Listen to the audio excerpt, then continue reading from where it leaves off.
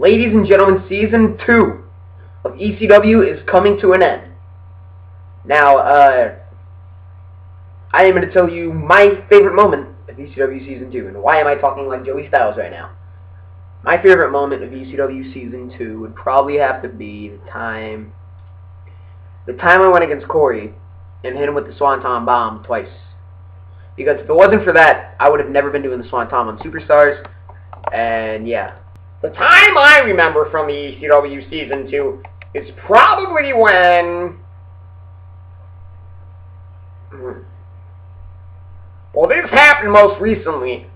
But when BVP was in the coffin getting his butt kicked by Seth Rollins Jr., now, you know how he had the slide on top of the thing and then the cookie pan? I remember it like it was yesterday. Because it was really funny. My favorite moment of the ECW is when I faced the Black and White. That was an epic match. I thought I was going to lose, but did I ever win that? Yeah, I think I did. That was awesome. My part in ECW Season 2 is when I got put through a casket by Seth Rollins. That match was awesome.